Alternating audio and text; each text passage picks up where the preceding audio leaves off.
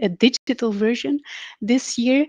I want to quickly thank our three main sponsors, Monodesign, Microsoft en Agentschap Binnenlands Bestuur. But without further ado, I want to give the floor to our very own Toon van Acht. Yes, hi everybody, big warm welcome in this closing session of a very exciting month. And first of all, big thanks to Astrid who's really pulled off a great event. We went fully online instead of the one-day event we had in the past. You see the sponsors on this first slide. If you work in a company or organization that would like to have more of these sessions, you know to reach out to Astrid.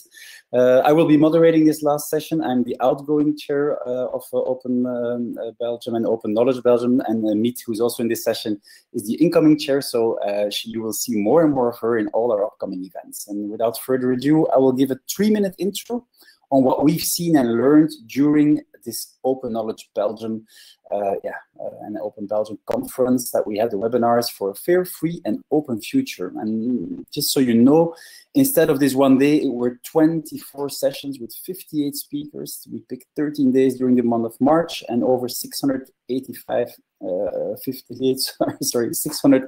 attendees made it into the session, and you are all adding up on that, so it's going to be nice. The most few sessions, 75 attendees, was the base API for open data, linked data event streams. So congratulations for everybody who joined that one.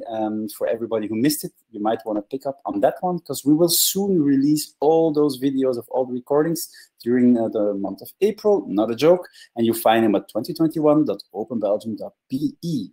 Now, I will share some insights that we learned in several of those sessions. Of course, we can't go over all of them, but there was the real importance of decent metadata. This is something that came up in many of the talks. Also, more and more projects are striving for machine readability, and especially with the goal and the importance of feeding good AI applications, to have the good data with the good metadata to make sure that you have quality inputs so you don't get the garbage out that you get otherwise. Most speakers also now talk about linked open data rather than just open data. So LOD, linked open data, it stands for two things. It's level of detail. If you go to the data sets in geospatial, for example, for a house, how much detail you see, but in the context of open data, it refers to linked open data, a field that is really going further very quickly, and something to keep an eye on if you aren't yet familiar with it. Interoperability. I got that right from the first time. So this is, I'm setting the bar here. Mathieu, Michel, interoperability is a tough word. It takes a few times to rehearsal to get it right. But, we hope to see that you can also get that into practice with the government applications. We had some administrations, some public administrations, ABB from Flanders, BOSA from the federal level, who asked our community for real, genuine feedback and ideas. So this is something, first of all, we love to do that. We love to be asked, and we love to contribute. It's really, I would say, the DNA of our community, that we want to help things make better and help, I would say, all those who struggle to implement all the nice open ideas that we all strive to see happening, to help them with our skills and our knowledge and experience. No surprise, but open health data, I don't know why, it was a very hot topic during Open Belgium 2021, and I would like to especially thank the people of Cienzano who I would say, who took on the difficult task, because we know that all of them as scientists, they adhere to these principles, but at the same time, they have many burning requests going on, and so they find themselves sometimes in a tough spot between what they would like to do and what they're able to do in the short term. So they did take on a great role in the debate and discussion. So that's another session I can really recommend to look at. It was a very insightful session, I found. A lot is moving in that field of open science, especially, and the same for open cultural data. So those are definitely things that came up in several sessions.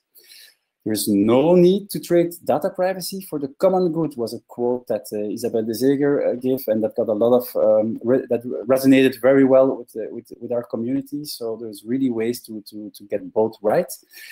Social justice and ethics are recurring topics at Open Belgium, and I think in the next few years with AI, the ethical part will become bigger and bigger.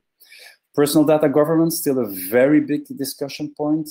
We see that many, both private and public entities, are looking at a solid framework of Tim Berners-Lee and researchers, who are really going for that one. So if you haven't read up on that one yet, go and check it out.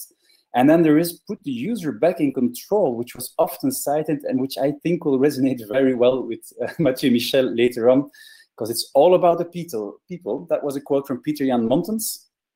That was definitely a very good one to close this on. And so without that, I want to thank all the speakers, all the contributors, everybody who has reacted in the chat for their hard work and really for their much felt and appreciated help to make Open Belgium 2021 a great success. And with that, I would like to hand over the word to you. We try to put a monocle of open over your eye. I see that the font has shifted it a little bit. We'll get it right next time. But as Belgian State Secretary for Digitalization in charge of administrative simplification, privacy and building control, we really look forward to what you want to say to our community. So without further ado, the floor is yours, the camera is yours, and we look at a 360 view from the monocled picture that you see here. Okay, thank you very much, Toon, for this introduction.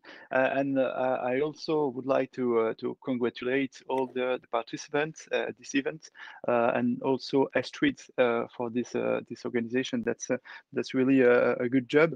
I'm a little bit frustrated because I'm a person who likes human contact, and it's a little bit frustrated, even for digitalization, to have such an event through our screens. So that's, yeah. But I hope that we will see each other in real life soon. So I wanted to. It's fun because a lot of topics that you mentioned are in my presentation today. Those are really big concern for me, but also for a big part of the government. That's a reason for why I'm really glad to be with you. I see also. I saw all the participants who took part to this event. I see that there is many people who share their energy in making open knowledge, open data, open source. I want to say open Belgium, such a smart nation. And I've got to say that since 6 months, I've already met so many interesting people contributing to the digitalization of our country. That's really, for me, a reason to be optimistic. And every contact, every discussion, every advice that I receive makes me more motivated, but also more confident in our capacity to make bigger things, to be better. And this meeting gives me the opportunity to expose a small part, in fact, of my vision to make Belgium a smart nation. But first of all, I have to tell you what's a smart nation for me. I don't know if you have already heard that expression from me, but for me, being a smart nation is above all a state of mind, a way of thinking that nothing is impossible, that we must believe in our dream, in our capacity to reach them. It's also knowing that each fall, each fail is a step towards a coming success. That's really the state of mind that I want for my secretary. A smart nation, it's a territory that's able to mobilize itself for its citizens and its businesses around a common vision towards the future with efficiency and more with excellency. It's also a territory that develops its ambition all around the world. But above all, it's a nation that works together with all the gifted people towards a same ambition, being smarter every day. And that is my job. My job is to build that smart nation. Luckily, a lot has already been done in that way, and we are already smarter than we think. If you look, for example, I'm sure you know it, the DAISY ranking, you will notice that we are at the 9th place on 28 countries among the European countries. This is not bad at all, but that's not good enough. And we must be conscious that the other countries are running faster and faster. And this is a race. And if we are not in advance, that means maybe that we are already late. So we must have a lot of ambition for our country and for the digitalization of our country. You all know DAISY ranking is about infrastructure, what I call trust, that is the usage of digitalization by people. To me, that's trust. Administrations, skills, and ecosystems. And to digitalize our country, those 5 topics to me are really important. And in 2015, Alexander De Croo, he was in my seat then, developed Digital Belgium. That was a plan based on those 5 topics. And it was a good idea, and great things were made. For example, about AI, you mentioned it a few minutes ago. The DAISY ranking, if we analyze our ranking, is about infrastructure, trust, administration, skills, and ecosystems.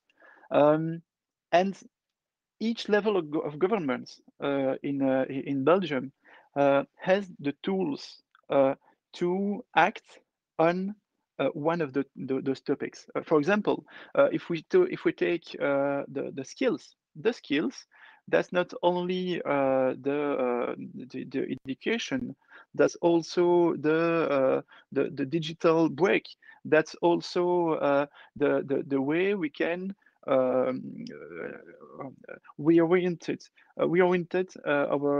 the skills in the companies.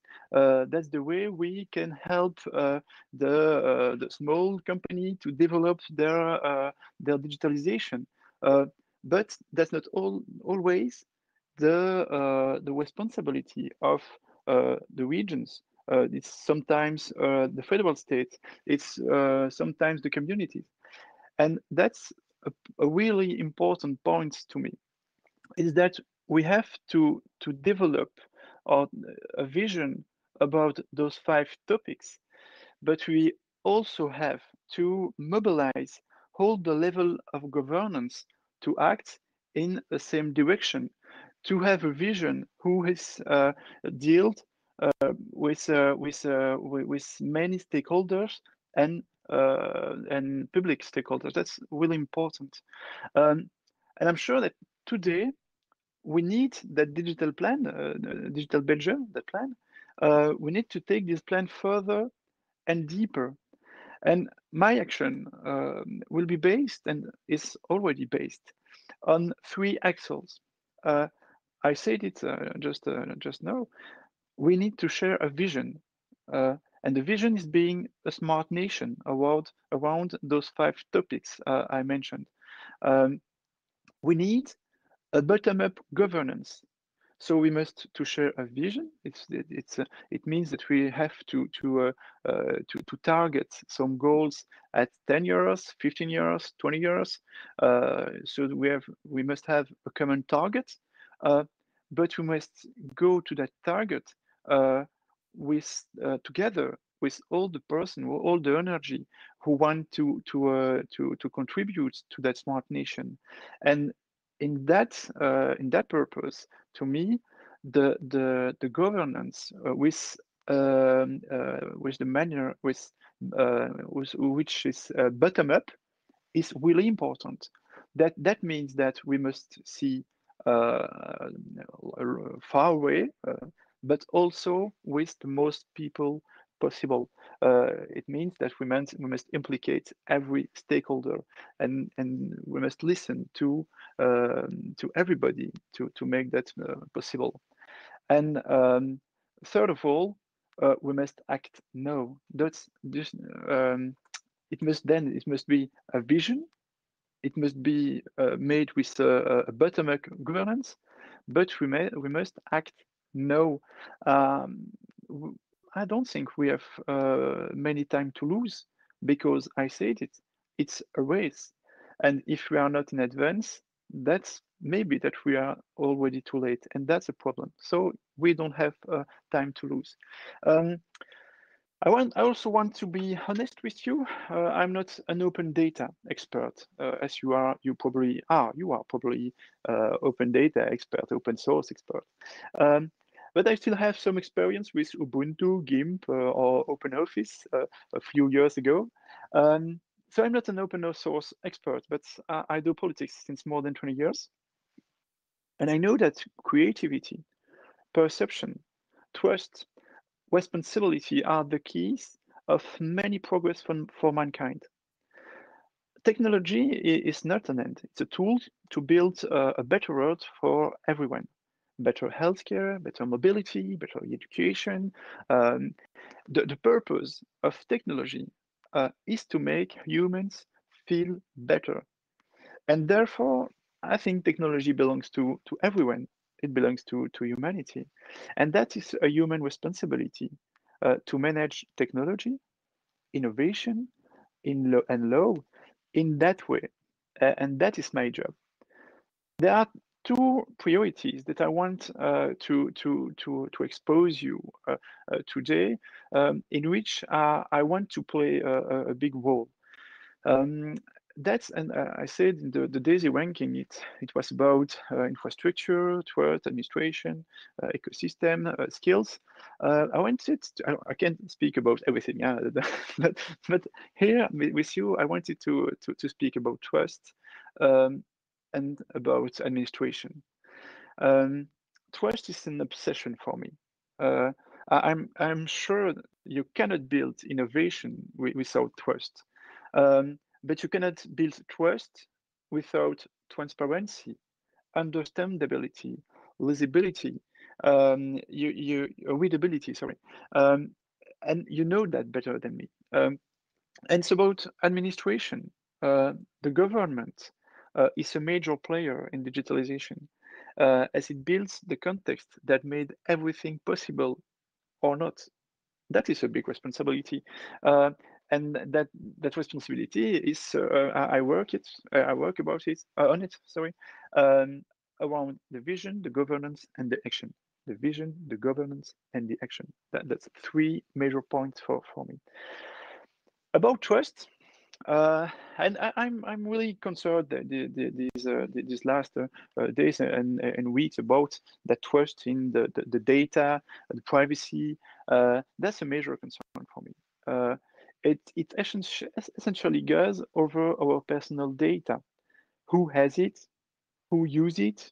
For what reason? With which data governance? A lot of questions, but to me there is only one answer, and I've just read it.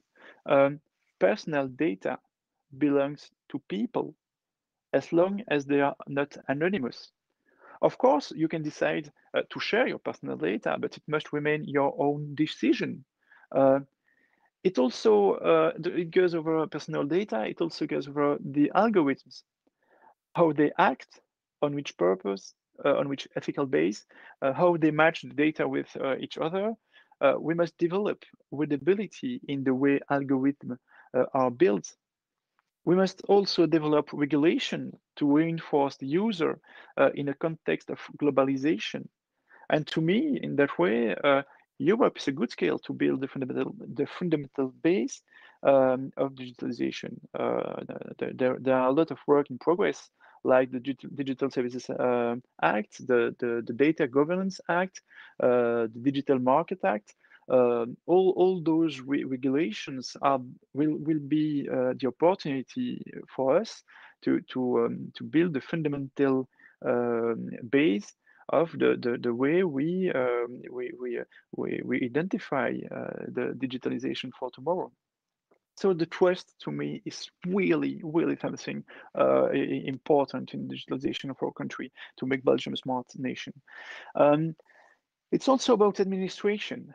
That's the responsibility of the administration, the responsibility of the government to build a positive context for digitalization. And the administration must be the friend of the people. It seems a little bit naive, but it must be a certainty for everyone.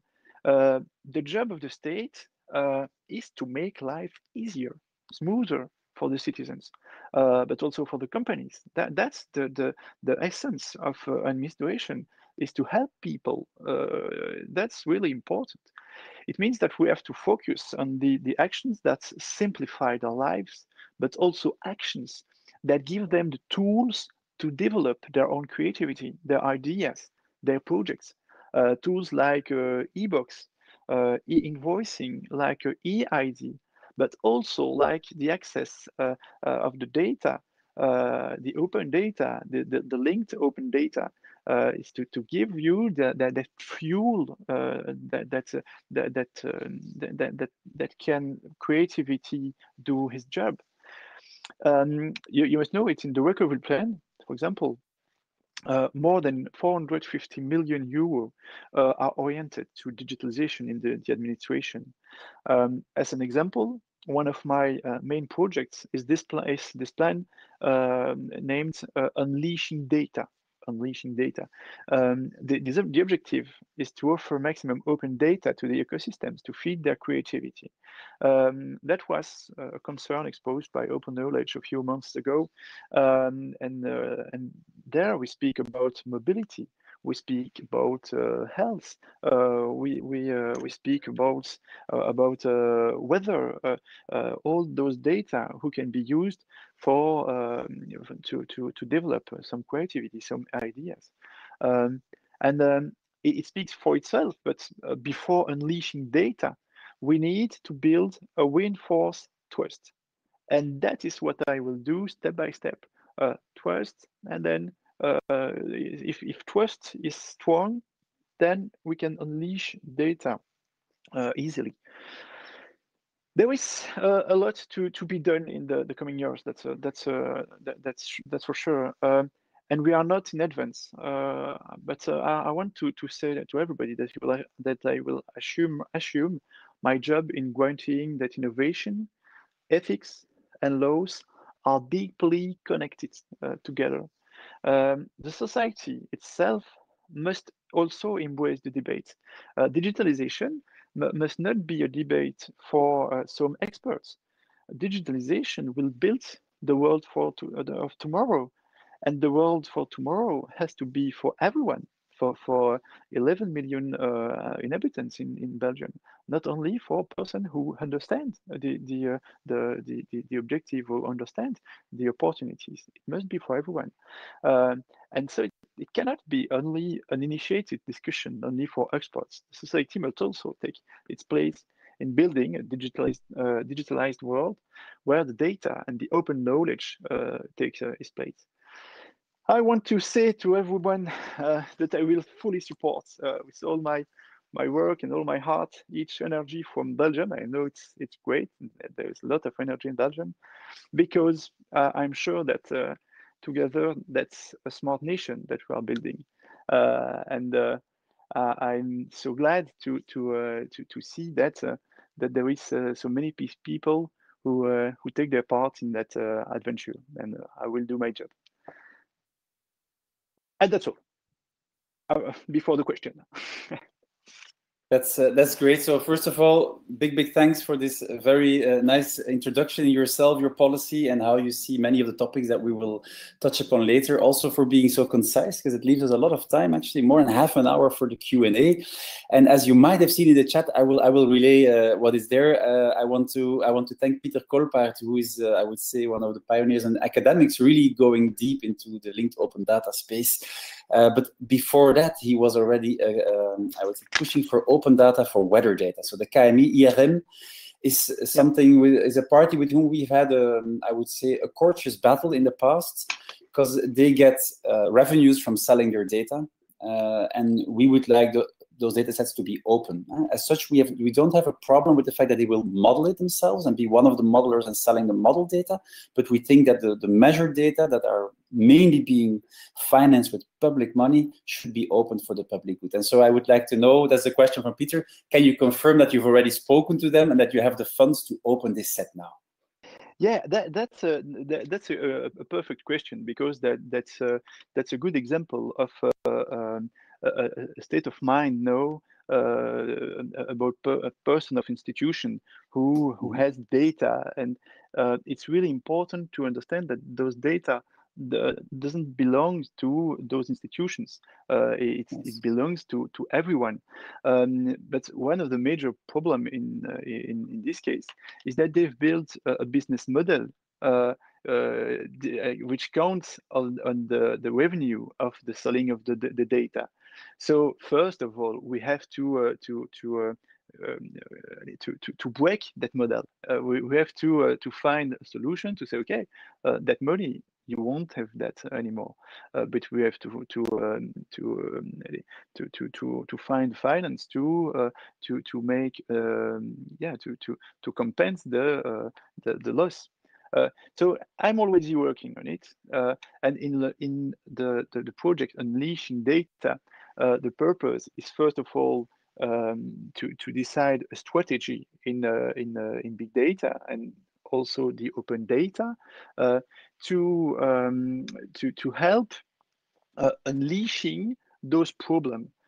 And to go to the government, to my colleague, to say, okay, do we have to live in a country with open data?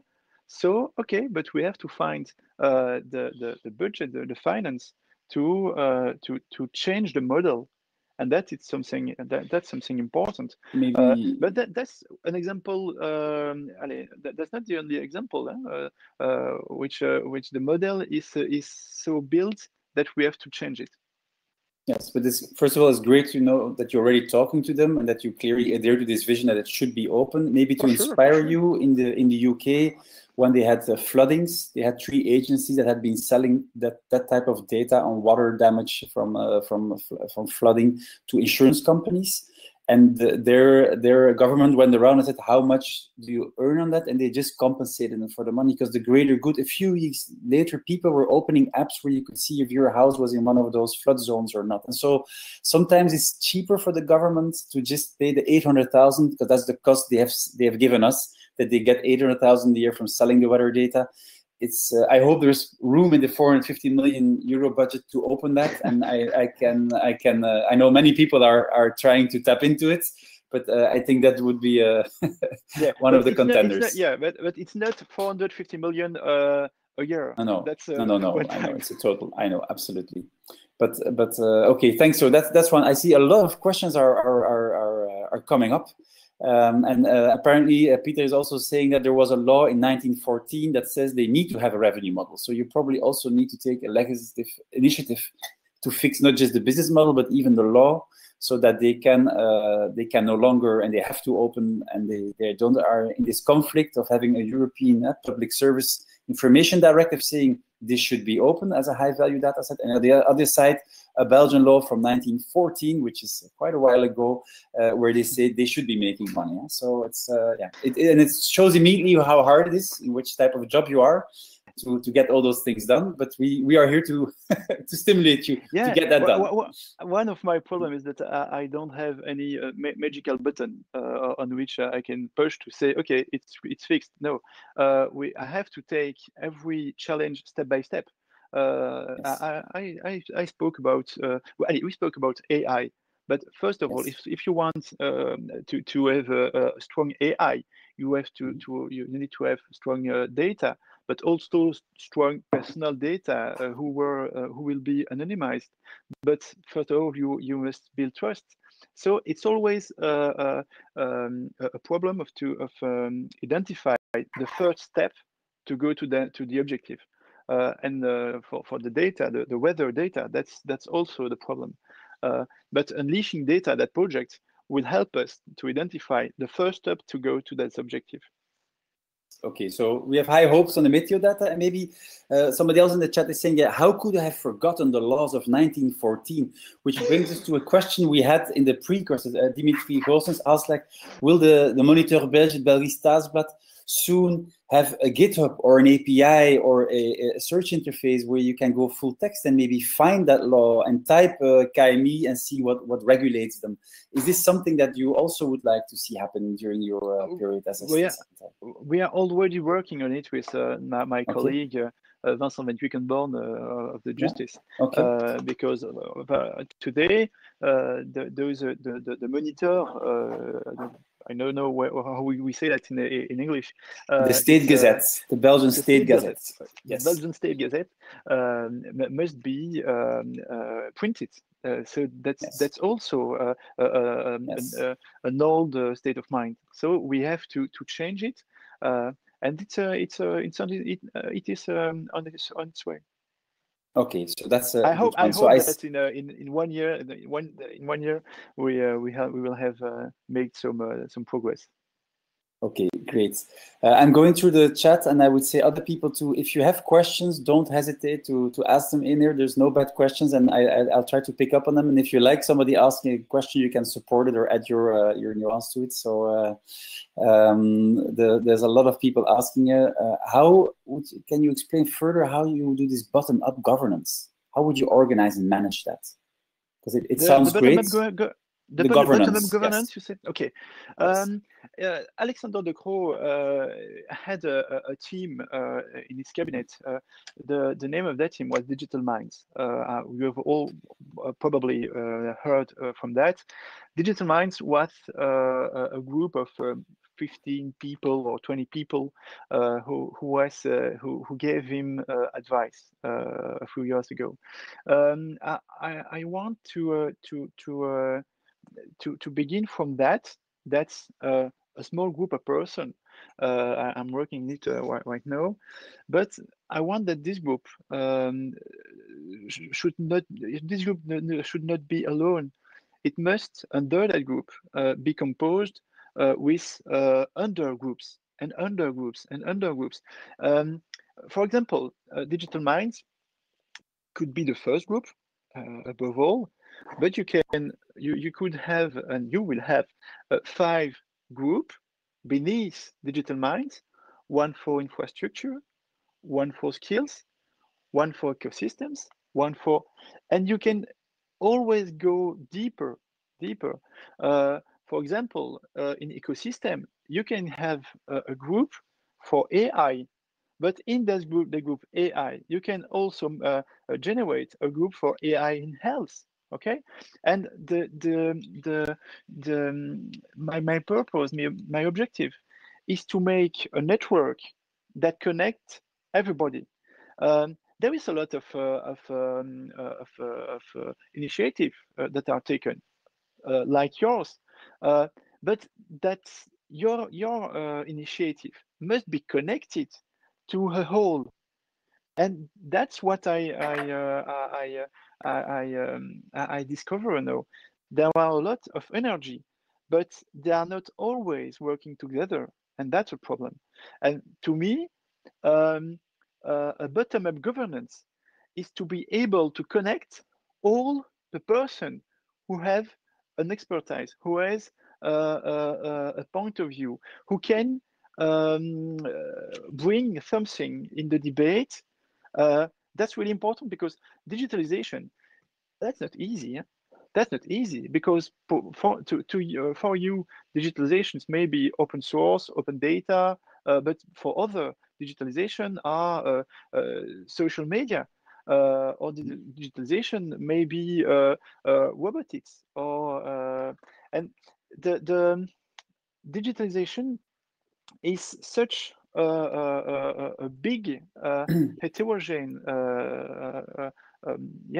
concern, that it's important to be aware of everything. And the best manner to me to do that is to have a network who connect everybody, and that's not always so. Okay, so those are the challenges. We're following up on the Mathieu data. We have Adversteden and Peter Koppert saying, yes, the Mathieu data set was a success. The one they opened it in the Netherlands in 2004. So that's maybe, if we go to our neighbors up north, a way to get inspired and see how they crack that nut. We have Johan Ronson who's asking, are there any plans on the federal level to create what the UK has done? They created a government design service, and they united 2,000, I would say, like today in Belgium, each government agency has several online properties, and it's hard to find your ducklings in there. And so they had a real plan with, I would say, real UX, UI experts on there with test groups to make sure there was like more uniform way to navigate through all the government websites. Is there any plan for this on the federal level? There is a plan that's called B-App. B-App is the project. Okay. B-App, yeah, that's the project to give the sensation of simplicity we live in a complex country with so much institution, and you don't know if you need to go to your to the region, to the community, to the federal state, to that responsibility. That's so complicated, and the objective, and I wrote it in my political declaration. The objective, that problem is not the problem of the citizen. It's the problem of the politicians, and they've made a great job to make things more complicated, but that must not be the problem of the citizen. And so B app is the objective of B app is to give the sensation of simplicity with one app which is given to the citizen, and through this app you can access to your city, the region. That's really a big challenge, in our complex institutions.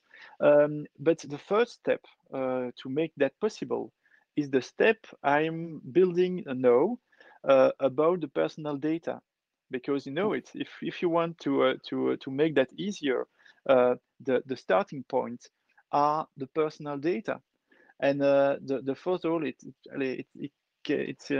seems easy, but it's not easy to have in to have a cadastre of all the data that the state, the institution have about you. That's not easy. So as I explained it a few minutes ago, you identify your challenge, and then you must identify which is the first step to go to the challenge. And I haven't got any magical button to push and to say, okay, boom, be app, it's a reality. No. That's not like the way it works. So we went to begin from the start. The start is personal data. Where are they? What's the use of it? Who access those data? And the first step is to give back those data to which they belong, the citizen, and then from the data to build services that simplify their lives. Okay, great. I will I'll go to the solid question that Peter is asking here on his way out to his parental leave.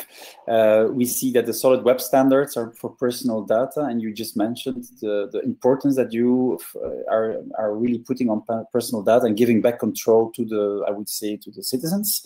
Are you also looking to move to that standard? So it's it's a W3C. Tim Berners-Lee has one of the grandfathers of the internet as we know it. Is this something that you're looking at, or are you looking more at a centralized view where you will have an access with an EID or It's Me, and that you can see which agency has which data element for which purpose and duration? We are working in it right now with the technicians of BOSA, but in fact every institution has its own database. Okay, yes. And the purpose is to build.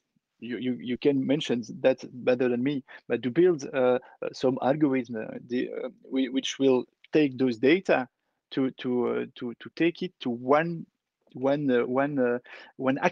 easy access to each citizen to identify them. So how it can happen? Maybe an application or a website where you identify yourself through It's Me or EID or FAS, I don't know. And then from that page, from that API, you can have a quick view on which data the institutions has got about you. It can be over your pension, it can be over your properties, it can be over, I don't know, your healthcare. It's a way to find what the state knows about you. The next step, because I'm already thinking about the next step, is to have the readability to say, okay, my pension, for example, but which who can which person can access to that that data, for which purpose, for okay. But you can also go further in a few years to say, okay, my healthcare data, I am okay. I'm agreeing to give it to the science for research purpose of so. But the basic is to have a correct view on the data which the government has about you. That's the very beginning, I think.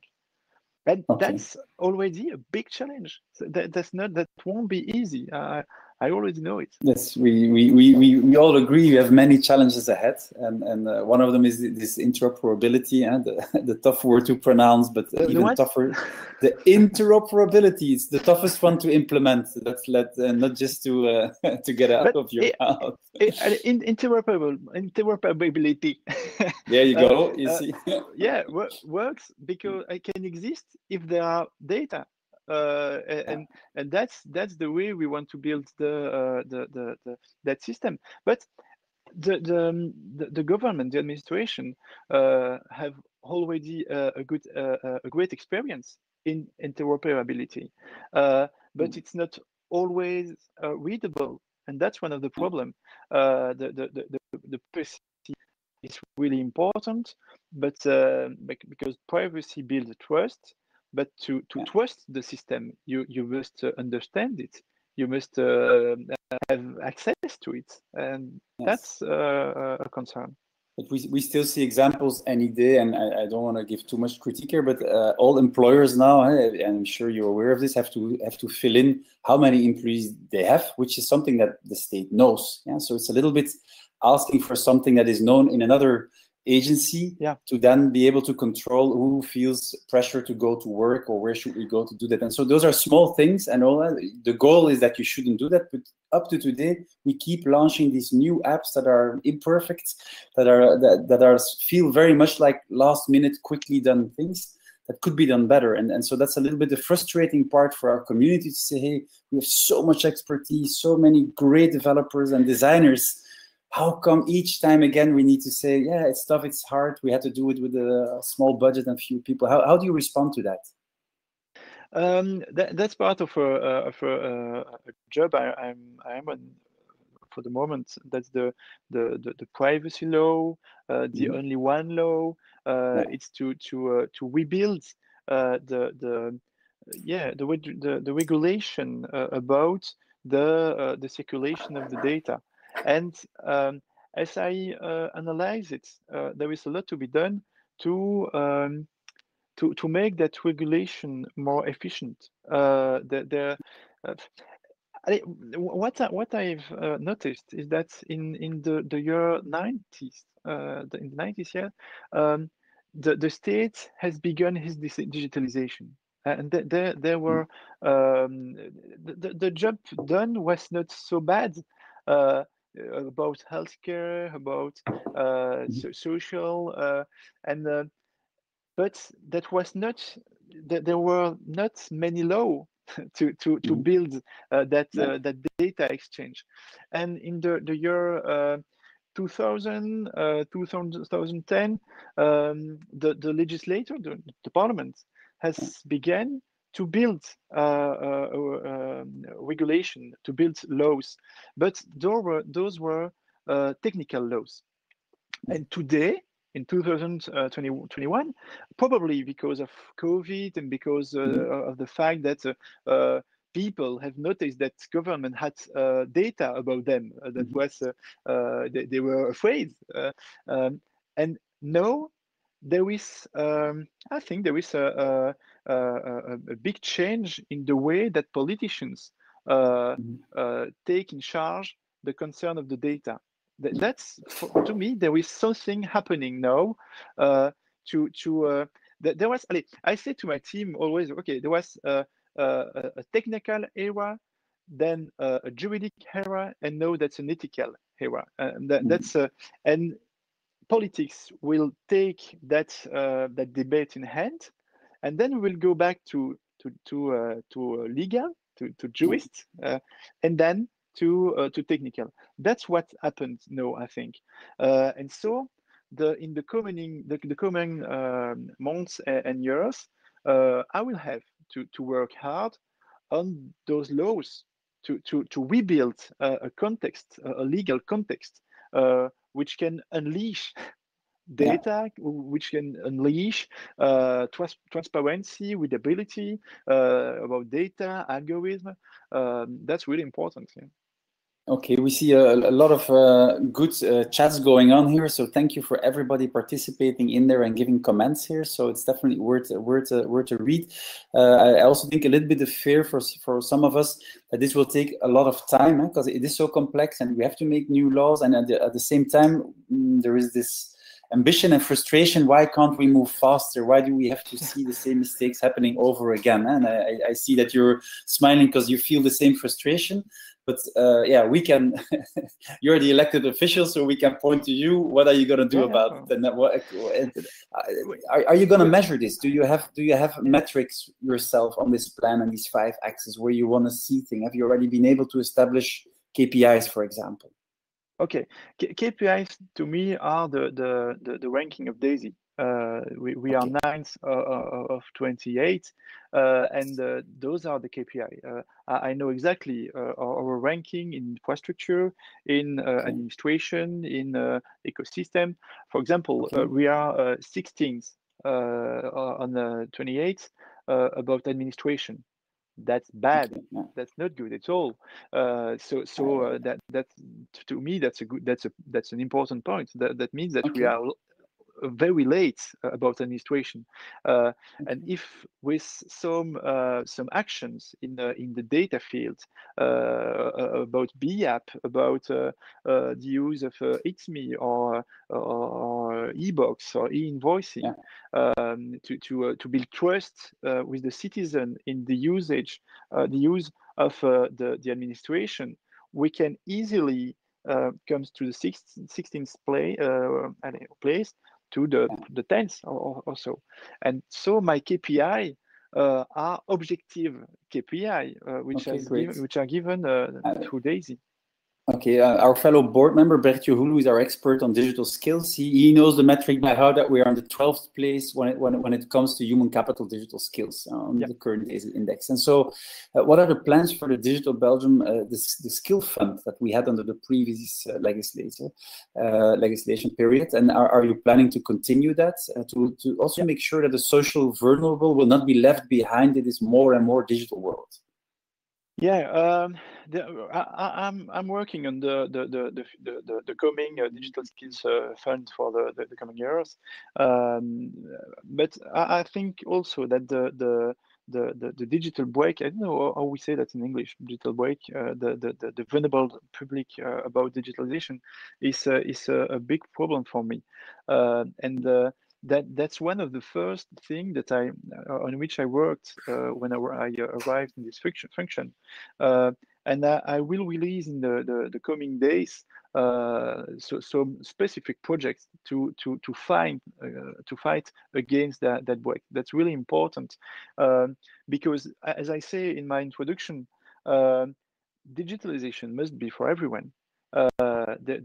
We cannot allow that there is a part of Belgium who is digitalized and another part who is left behind. No, that's not the manner I see digitalization. That's a tool to simplify the life of everybody. That cannot be a reason for complexity. And I would like to explain one of the projects I work on. That's in French we say écrivain public numérique. That's a digital public writer. And the purpose is to make a certificate like le BEPS, le brevet européen de premier secours, the Red Cross. It's like so the first aid attestation, that your certificate that you can help people. Yeah. That's it. And in fact, it's a little bit the same. It's to build a certificate that can give the competencies to people to help other people to digitalize. at a small scale, but the minimum required skills to be digitalized. The King Baudouin Foundation has released a few weeks ago, a few months ago, the statistics about the digital break.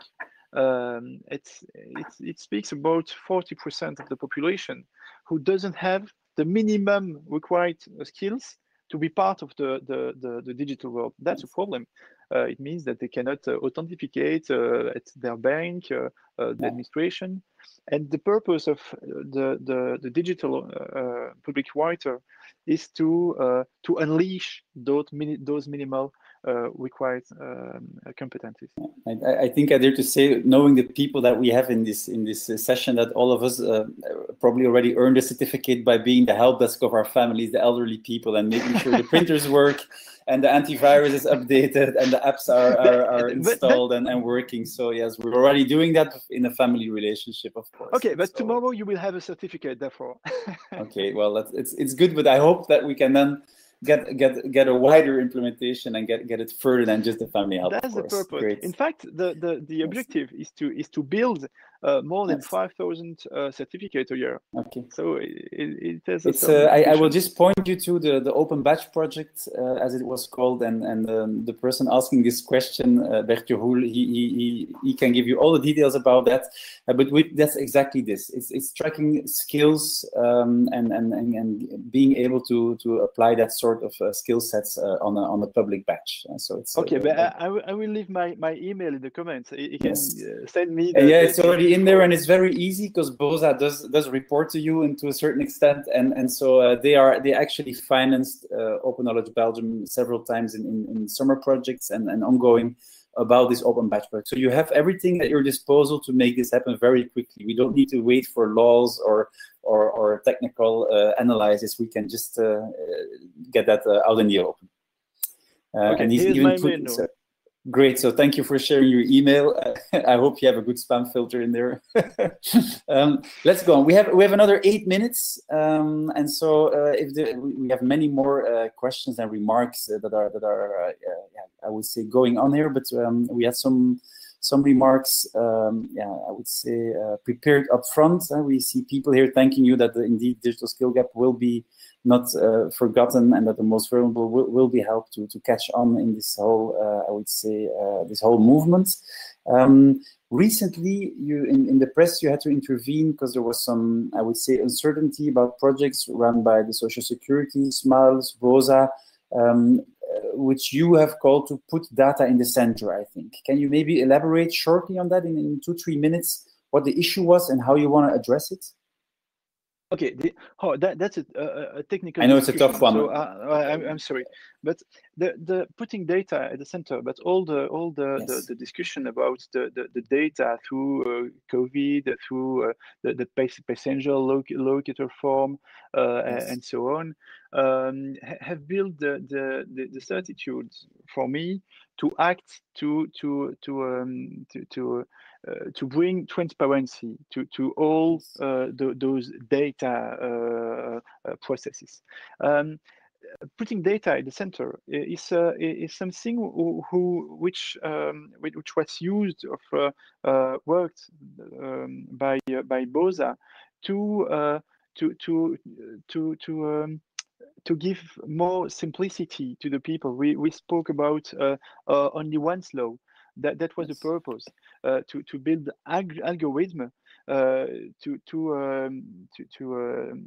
take data in different databases, to match them, to give a simple answer to a question. For example, a police officer needs to know if someone has the correct age or must can be at this place, or the project putting data at the center was to take some data in a different database, match them to give one answer to that police officer. In fact, no big deal for the finality of but the opportunity maybe to use that tool for other purpose, and that is where the problem can be, because there is no today there is no democratic control about the use which is made about those kind of algorithms. And that is the problem, I think, because we all have to know how that is decided. I have big respect for the person who work in the administration, but they are not they have no right to decide on a democratic view what can be done or what cannot be done. That's the problem. That's why the politicians have to take back that debate, because in some years ago that was a debate which took place between technicians. But being a technician is not being a politician. We must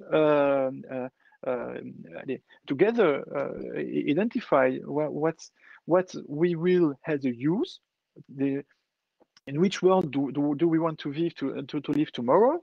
And then technical solutions must adapt to that.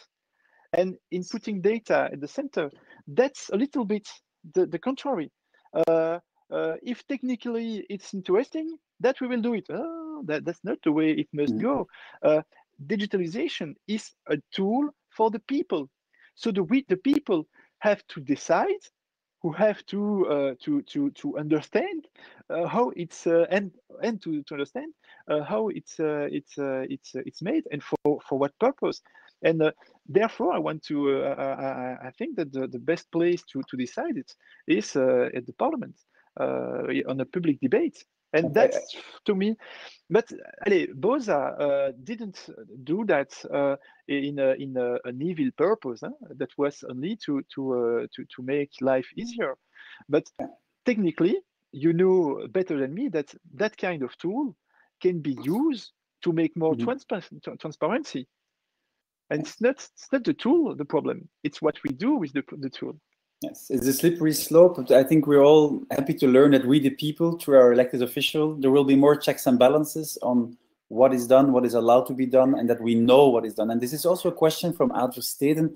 Is it possible to get an inventaire, as they say in French, an overview of, or are you building this today to see which agency is using which data elements for what purpose? And will this be opened at some point?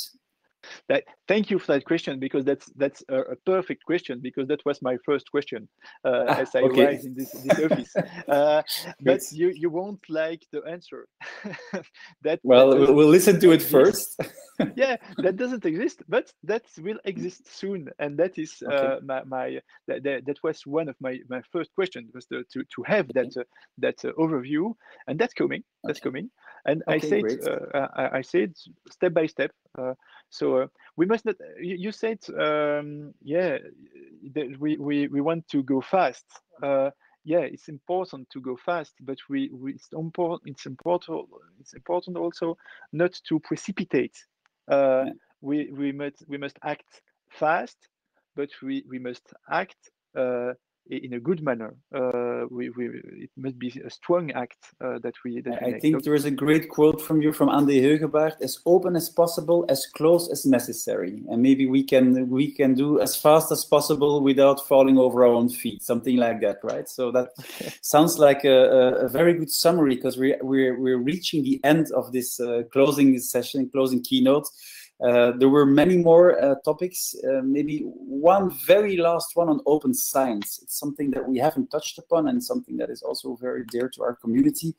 We had a question from Muriel Verbeek, who's referring to France, where they made Plan National pour la Science Ouverte, exactly to make sure that there's more open access to the government-funded academic insights, but also educational resources. Do you also have a pillar in your policy that will focus on that one?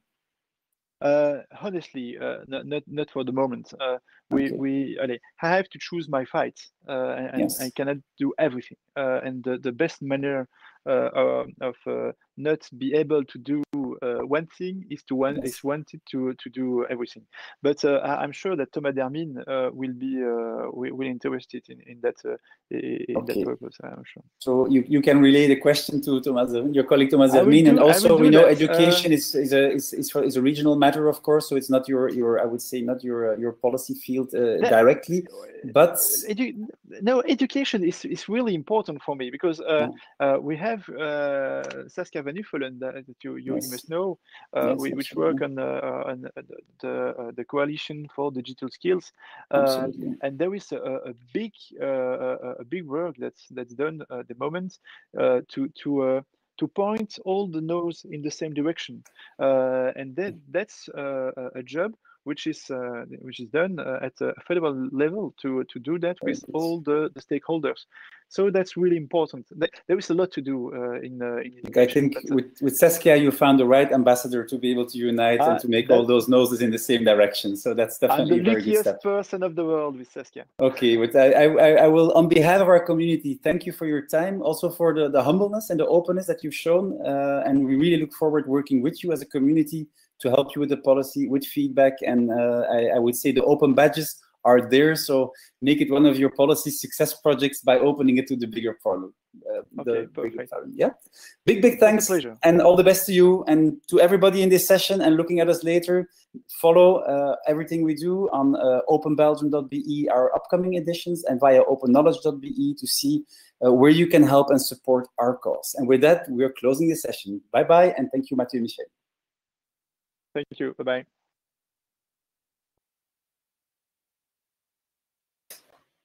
And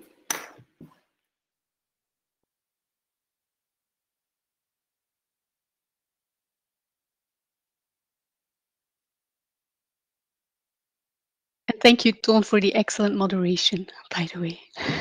I think the recording is over now, but I hear you, and I think other people can still hear us too, but that's okay for me. Yes. But so yeah, thank you everybody here. If you're still hanging around and you see and hear us, we had some time constraints, and of course when we get politicians at the federal level, we can't get more time than we had allocated. So that's why I had to be a little bit short at the very end of it. I think, or at least Astrid, correct me, session digital version this year.